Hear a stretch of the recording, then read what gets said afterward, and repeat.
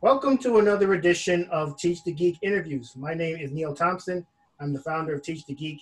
It's an online platform for science and engineering professionals. The first offering of the platform is a public speaking course called Teach the Geek to Speak. To learn more about it, you can go to teachthegeek.com. Again, that is teachthegeek.com. Today, my guest is Kalinowski, and she is the director of hardware for Facebook's AR and VR division. And she's also a guest lecturer at Stanford. Being in such a technical role, I'm really interested to learn how public speaking has benefited her throughout her career. And of course, I'm also interested in any tips that she'd have in getting better at public speaking. Welcome to Teach the Geek interviews, Caitlin. Neil, thanks so much for having me today. Glad to be here. You got it. So from the bit of research I did on you, I saw that you got your degree in mechanical engineering. What was the motivation to get that degree? I just always loved taking things apart. Took me a little while to start putting them back together, but even as a little kid, I liked inventing things and coming up with ideas. And so, when I was probably 14, maybe a freshman in high school, I found the Stanford Bulletin. And it's just, a bulletin of all the different degrees you can get. And I found actually a degree called product design, which is a mix of mechanical engineering, psychology, and studio art. And I was like, that's what I want to do. I want to do product design, product development. And later in my career at Stanford, I just switched to an ME degree just because everybody knows what that is. I think it's really cool that when you were younger, you were taking things together to develop that kind of interest in, which eventually would become mechanical engineering. When I was a kid, I took nothing apart. I don't think my parents would have appreciated it that much if they came home and the toaster wasn't the way they left it. It's not a very popular initial set of phases for us. Yeah. Oh, well. Yeah, for sure. I guess, and also both my parents liked their bread toasted, so that just wasn't an option. So, so eventually you graduate, and now it's time to get a job and enter the world of work. Was working what you expected it to be? It was, but only because when I was in school, I had internships. And that's kind of what kept me focused, actually, is my internships gave me a really good idea of how business and engineering worked in the world. And that was even more motivating to me than my degree. I actually don't think, at least in the world of consumer electronics, it's something that you can really learn in school. You can learn the basics, you can learn the math, the trig. Certainly you can learn how to think in school, but it's a trade. And so I kind of started learning the trade of product design when I was 19 or 20 in my first internships. And so I was really way more excited about that than I was my classes for the most part. Yeah, for sure. And now that you've been working for quite some time, what steps have you taken to build the career that you want? And what challenges have you come across that have come in the way of that? Yeah, for sure. So I got some really good advice early in my career from a friend who basically told me that as long as you have a lot of momentum and that you're shooting for a difficult goal, that your career would flow. Basically what I mean is if you kind of overshoot in your career and you have a lofty, complicated or difficult long-term goal for your career, yeah, you may change your mind in a year or a month or 5 years, but it's that kind of upwards to the right momentum that is really important in STEM. And so I kind of took that advice to heart, and I kept staying as technical as I possibly could, but moving up and to the right on my sort of goals really aggressively. So I had very aggressive goals about how I wanted to progress leveling in terms of leveling in my career. I had very aggressive goals in terms of what products I wanted to work on and what leadership positions I wanted to have. And yeah, absolutely. I actually never expected to be at the level I'm at now at a director level at a big tech company. I don't know, it wasn't in my realm of possibility, but because I kind of laid the groundwork, it was something that was achievable for me. So that's one big thing, but absolutely, it's not a straight line from point A to B. There's a lot of, I would say, perturbations in the field from one place to the other. And when I actually started at Apple, that was one of the most challenging times in my career because there were two teams I was working in. One team that had a culture that was really good for me and one team that had a culture that was really hard for me. And at one point in my first year at Apple, I had to say, wait a minute, like, why am I not being successful here? Like, what am I doing wrong? I was probably about 24, 25. And so I started to have to, in this team I was struggling with, look at what people were doing that was making them successful and try to model that behavior. And it took about a year for me to figure out what was making them successful and what I could do. And honestly, by trying to, fit in that way early in my career, that was really effective for me in that team. And it was much more natural in the first team. And that's one of the biggest, challenges I faced, I think, early in my career, where I think you have to be very adaptable to the team that you're in and the personalities in it. And I had to learn that. Wow. Maybe a month or so ago, I made a post on LinkedIn asking people about culture in companies. And is it preferable for there to be one overarching culture or just a bunch of them all under the same company? At least it sounds like where you were, there were at least more than one culture at the company. Was that preferable to you, or are you of the mind that there should be one culture and that's it, everyone follows that culture? Yeah, I kind of have a specific answer to this, actually, Neil. I think it matters even more if you're an underrepresented minority in tech, actually, this answer. But it's relevant to everybody. But it matters more for those of us who are underrepresented, which is culture. There's two things that are really, really important in order to be successful. One is you have to be able to work within the culture that you're in. And I think every company, whether intentional or not, does have an overarching culture. But any big company has a lot of different cultures inside, and some are more like the overarching culture than others, for sure. But one thing I learned was that whether I was successful or not was partly dependent on that subculture of the team I was on. So when I started doing interviews at other places, that started being one of my top things that I looked for. Is this a culture I can be successful in? Because as an engineer, if you have the same skill set and you're in a culture that empowers you and a culture that disempowers you, you're going to reach really different things, really different goals. I think that's even more true if you're an underrepresented minority in STEM. Personally, that's my experience. And so I think that's one piece that's really important. The other piece that's really important is being willing to modify and adapt what you do based on the culture that you find. And so you got to figure out what you're willing to make concessions on. For me, at the time when I was at Apple, getting the experience I needed to get was so valuable to me that I was willing to adapt to that culture that was harder for me to work in. And it was a trade-off I made very consciously that I wouldn't make now in my career. But what it allowed me to do is those a few years at Apple, out of the 6 years I was at Apple, I was in that culture. And it was worth it because it got me to where I wanted to go. But my eyes were wide open about it. And I was like, okay, this isn't exactly the perfect culture for me in this particular sub part of the company, but the experience is so valuable that I'm willing to kind of put my head down, adapt, and change how I operate to be successful. Later on in my career, mid-career, I would say, it was way more important to find a culture that matched mine. I could take what I learned at Apple and apply it to Facebook. Facebook, as an example, I told you it took about a year to figure out Apple's culture. And these are the top 1% companies in the world. They're great companies. They're just different. But Facebook's culture was just a better match for me. And it took me a week to figure it out. And it's a very social culture, as you can imagine. And so I was able to be very empowered and have been very empowered for the last, 7.5 years by that culture. Yeah, culture is an interesting thing. I mean, just like you said, one company, the culture didn't match you, and another one, it did. It's not as if the first company is any worse than the second one. It's just that what we gravitate to is different. So it's not as if Apple had to change its culture to suit you, because it suited, I'm sure, hundreds of thousands of people that work at Apple. And then you went somewhere else where the culture suited you really well, and there was no need to change anything because it suits you. And if it doesn't suit somebody else, well, I guess you must perhaps find someplace else to go where the culture does suit you. That makes perfect sense.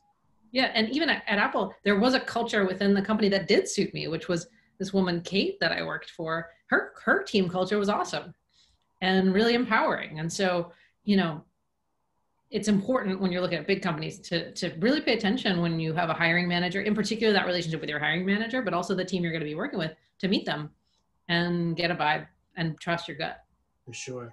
So I know you had mentioned that, moving on in your career, you were overshooting to make sure that you were ending up somewhere where you actually wanted to be career-wise.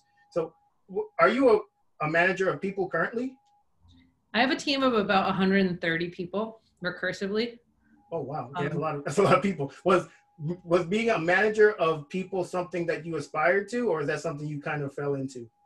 No, it's really funny, Neil. I was very focused on what we call the IC, or the individual contributor track, which is really a technical track where you don't manage people.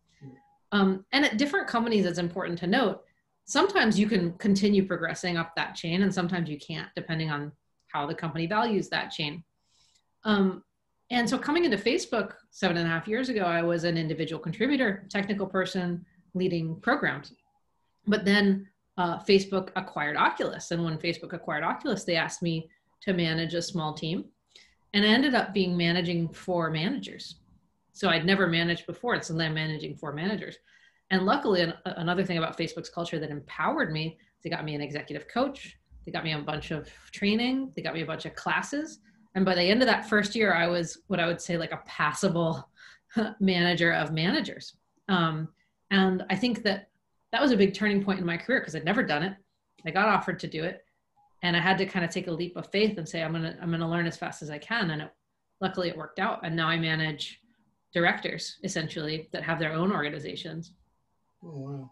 So from the trainings and coaching that you received, what did you learn that you didn't know already about managing people? Well, the first thing, you're going to laugh because every manager knows that this is true, but those of us who didn't manage before didn't know it was true. Not all of us. You can't actually just tell people to do things. Like if you're their manager, like that doesn't really work. Like part of being a manager is aligning people's goals to your own and the company's goals. And I guess, it makes sense now, but at the time I kind of thought that was how you did management. You kind of asked people to do things and they did them. And really it's more of an empowerment and a service job, at least the way that I like to do it, which is turning everything on its head, actually, from what I thought. To be, in my mind, a really good manager, your job is to first get to know your people so well, because every single person is very different often, and they need different things, and they have different communication styles and all of that. So even they might use different communication channels, like I would text somebody that I had as an employee because he didn't check his email that much, whatever it takes, you need to adapt to. So that's one thing that I learned. Another thing that I learned is that, your job is to empower and to break down roadblocks to those people that you support. And so my language around it changed. I talk about myself as supporting a team of 130 people. That's the job. Like you could say I lead or I'm the boss. It's just not really as effective as saying, hey, we have a goal as a team and I support the whole team in making those things happen. And it really is something that I learned, I would say in the first year or so. By the end of the first year, I was like, oh, I'm just looking at this entirely wrong. And I think it was a very, very valuable learning for me and very humbling also. Yeah, I'm sure. It is kind of weird when you get put into that position. The things that seem obvious weren't obvious at first. Yeah, you don't tell people what to do. It's like when you were an individual contributor, did you like being told what to do? But then you become a manager and it's like, I'm going to tell people what to do. That makes perfect sense.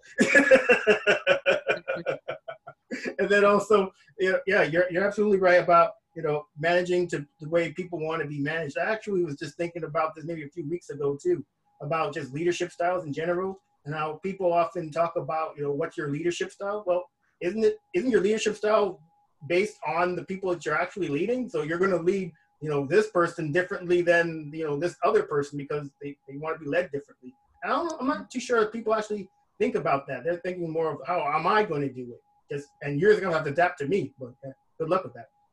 Good luck with that. The truth is I think about 3/4 of managers do that, but my goal was always to not only be one of those top 10% of managers that really change people's life trajectory when I can in a positive way, but also to teach other managers how to do what I learned to do. And so I think the key for me in that first year of training that Facebook gave me is I not only learned how to do things as a first level manager, but I learned concepts and frameworks that I could then apply at every successive level of leadership that still hold and that still work. And that was a value of that training. Yeah, for sure. So at least for myself, when I first started working, I didn't see the benefit of public speaking as an engineer. I just did my work, submitted it, and if you had questions, I'd answer them, and I'd go home and then come back and do the same thing pretty much the next day. It's only until I became a project lead and had to give presentations in front of people that I then start seeing the benefit of it, because I really sucked at it at first. I didn't want to look like a fool every time I had to give presentations in front of people. So, you know, I try to get good at it as quickly as I possibly could. Is public speaking something that you had to improve on over time, or did you already see the benefit of it even when you started working? Yeah, so great question. So about 4 or 5 years ago, I looked at what skills I had and what skills the executives that I sort of was looking up to had. And there were three areas that I felt like there was a gap. One of them was written communication, like writing something to, say, your team. One of them was public speaking. And the other was like more tactical stuff that I won't get into. So public speaking is something that as an executive, you have to be able to do. You have to be able to, at the drop of a hat, get in front of your team and communicate with them. Written communication also. And so what I realized is that a lot of these executives that I admired were good at this, were very good at this. And I didn't have a lot of experience doing it. So I started, you know, with small groups, my own team, which at the time was, 5 or 6 people in my staff meeting, or, 30 people in my all hands, for example. And then I slowly started taking some of the things that I was talking about and finding different audiences, like a group of interns or people we were onboarding into the company. At the time, those groups were a lot smaller than they are now at Facebook. And so I started to broaden out. And then in 2017, something really interesting happened, Neil, where I wrote an article. So this was the writing side. So I was very consciously working on all of this stuff. But on the writing side, I wrote an article in something called the First Round Review. And it was about turbocharging product development. It was about how to develop products.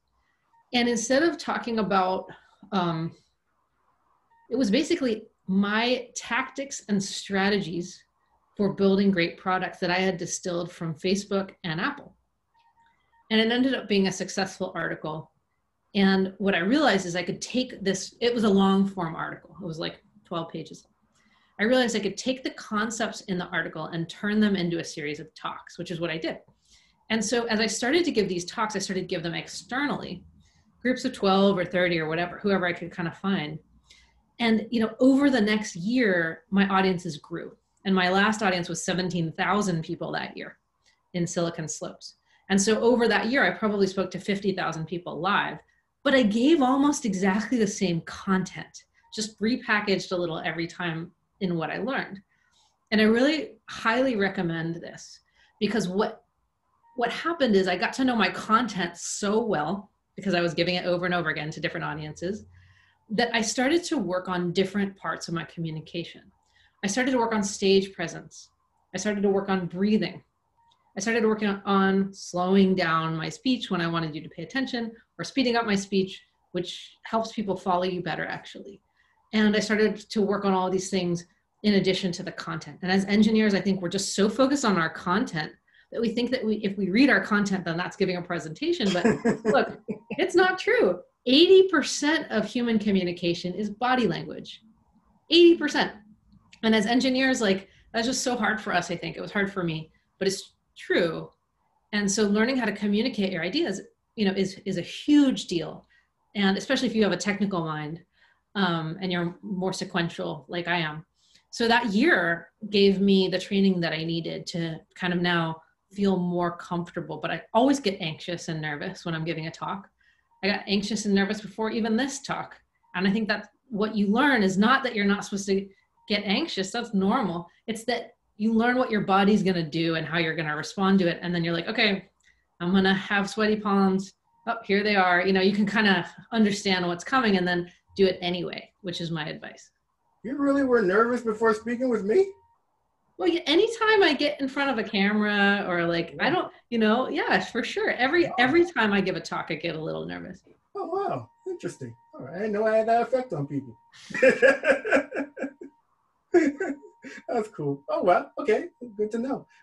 So Oh, so you're giving. So obviously you got better over time, because if you're talking in front of 17,000 people. I mean, that's a lot different, or it's a lot, again, I think it would be quite different than talking in front of five. So just that progression is pretty impressive. Is talking as part of your job something that you, I guess, are happy to do, or is it something that's just, well, I guess it's just part of the job, and I have to kind of grin and bear it?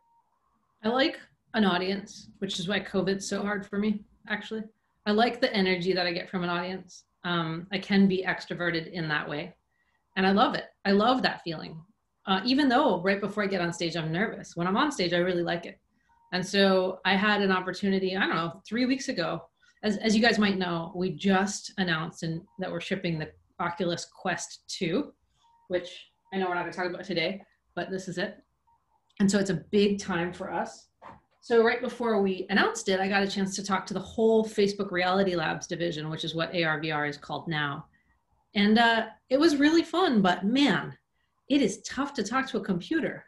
And I still have a hard time, because, you know, it could be you, Neil, or it could be 30,000 people, and it wouldn't feel any different talking to a computer, right?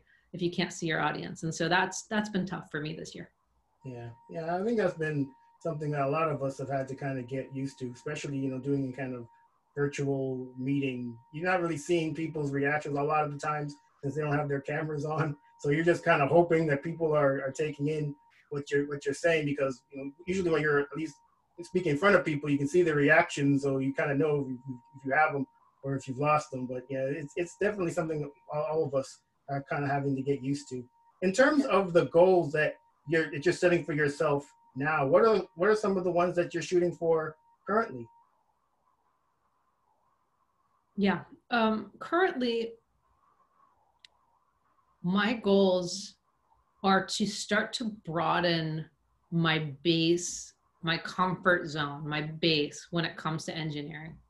So my history, my background is almost all in hardware, which is cool, which is great. But I'd like to start to understand more about firmware, more about software, more about product management. And I'm getting a lot of experience on the business side now of how to budget for and grow a team, a much larger team. You know, it's great to have, whatever, I'm making up a number, $50 million budget a year. That's really cool. But that doesn't really drive me. That doesn't really get me excited at looking at spreadsheets of dollars or even a headcount. What's more interesting to me is product.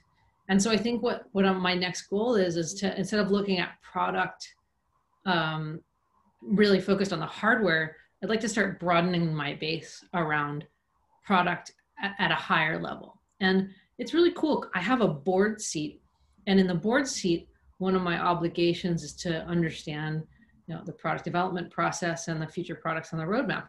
And it's been really interesting to start to have a broader sense of product from that role. And so that's been a really valuable thing that I actually did in the last year. Is a board seat gives you a really high tops down view of a company, and you're no longer in the mix kind of affecting smaller details. You're very high up, and that perspective has been really valuable for me. Wonderful. Being a leader, I guess the sense I have of leadership is people will come to you expecting or hoping that you have answers. And because you just noted that one of your goals is to broaden your experience in other aspects of the company, do you have any issues with asking for that type of assistance to get that knowledge, since typically you're the person that people come to ask for knowledge?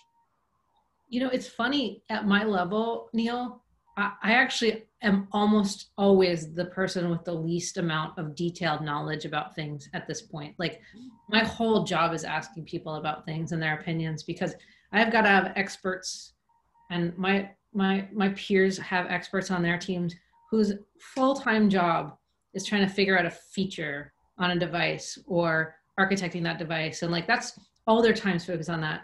And I only have a little tiny sliver of my pizza that I can spend on it. So actually, you have to get humble pretty fast. Like, you can't do a job like this without asking people their opinions and their advice and their technical, you know, intuition kind of all the time, like all through every day.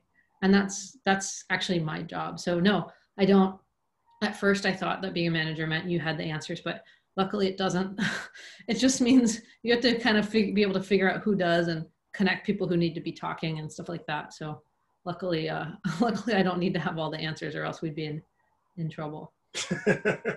Well, that's good to know that you at least have the self-awareness to know that.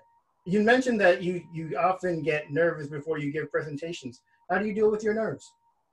Yeah, so this is a great question, Neil. What I have found is that there's 3 or 4 things that happen when I get really nervous. And they're just like physical things, like clammy palms and then this. But the cool thing is, and the bigger the audience, the worse it gets usually, or the higher the stakes, the worse it gets. But I know what it's going to be now. So I can just plan for it. And so there's a couple things that I've found. One is that like I need to do like jumping jacks at like about 10 minutes before I go on to like get rid of some of my nervous energy, you know? And then I need to, when I first hit the stage, I need to take a deep breath and smile and connect with my audience instead of just like diving right into my content, which we tend to do, especially engineers or anybody who's really nervous. And then I need to pace myself with my content. The more nervous you are, usually the faster you go. People just don't absorb things that you say when you're going 100 miles an hour. So you really got to feel the stage under your feet and establish yourself as present in the moment and breathe. And remember that your audience will wait for you. It's your audience, it's your content, and it's your stage at that moment. So if you need to take a second and take a deep breath, they'll wait for you. And when you're nervous, you often think, oh, I got to go right now. No, you can be human up there. I really like your tip about jumping jacks. It's just any kind of physical activity. I'm a big fan of that too. I don't necessarily do jumping jacks, but before I give presentations, I tend to walk around. So that helps with me. That helps me with dissipating my nervous energy. And yeah, I'm a big fan of doing that. So kudos for you for that. When it comes to your presentations, do you have a process that you use to put them together? And if so, what is it? Yeah, it's funny. One of my rules in this article I wrote was start with the hardest part first. And this is a rule that I use when we're creating products. It's like, what's maybe not possible? You should probably start looking at that before you start, polishing the chrome on the Titanic, so to speak. And so what I find is that's a really good piece of advice for presentations too. Figuring out what the core message you want to communicate to your audience is before you start making slides. So what I tend to do is this. If it's a typical regular presentation, I'll just write. I'll write a lot out at pages and then figure out what the core things I want to say. Somewhere in those pages usually is like, oh, this is what I think is what I want to say. And then I start to edit those pages down and write out what I want to say. And it doesn't have to be, it depends on how formal it is. In the most formal case, I actually write out the whole speech. And I'm very lucky. A good friend of mine, Jen, is a speechwriter. And so I've been working with her. I worked with her for most of 2017, not only a speechwriter, but also a public speaking coach.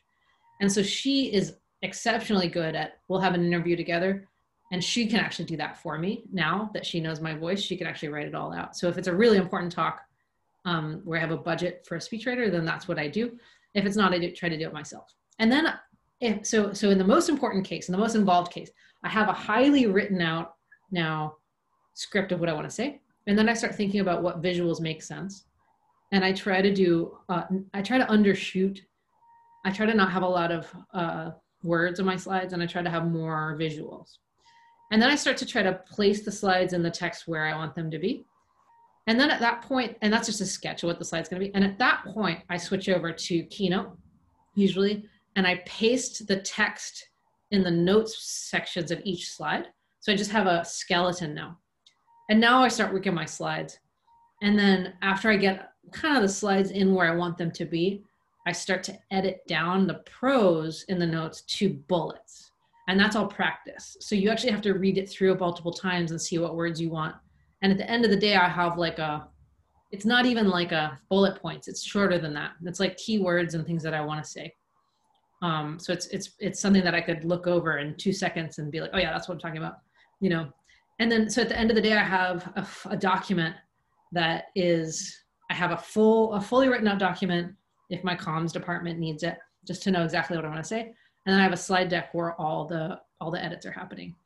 And then again, if it's a really important presentation, my communications department at Facebook will edit the slide deck and make it much prettier than I could ever make it.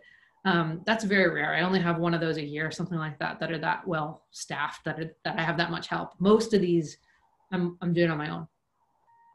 You know, I'm a big fan of what you said about the slides having more visuals than text, because when you do that, you eliminate the option of people in the audience reading your slides. They either have to just look at the pictures and listen to what you have to say, or tune you out. You eliminated that. You eliminated the option of them just reading your slides and trying to listen, or reading your slides and tuning you out. So I think it's smart that you focus more on visuals than on text. I tend to do the same thing. This has been really interesting talking to you, Caitlin. Is there anything else that you'd like to add about things you're working on? No, I mean, if you haven't heard about the Quest 2 yet, I'd love for people to check it out. We're really, really proud of it. And yeah, Neil, thanks so much for having me on. This has been really fun. Wonderful. How can people get in touch with you? Oh, I have a website, which is my name, KalinowskiCom. And you can go check that out and see some of the stuff I was talking about, but you can also, there's a contact form. If you want to reach out to me, you can reach out there. Wonderful. Everyone, that marks the end of another edition of Teach the Geek Interviews. My name is Neil Thompson, founder of Teach the Geek. It's an online platform for science and engineering professionals. The first offering of the platform is a public speaking course, and it's called Teach the Geek to Speak. You can learn more about it at teachthegeek.com. Again, that is teachthegeek.com. Until next time, take care and stay safe. Thanks, Caitlin. Bye, Neil.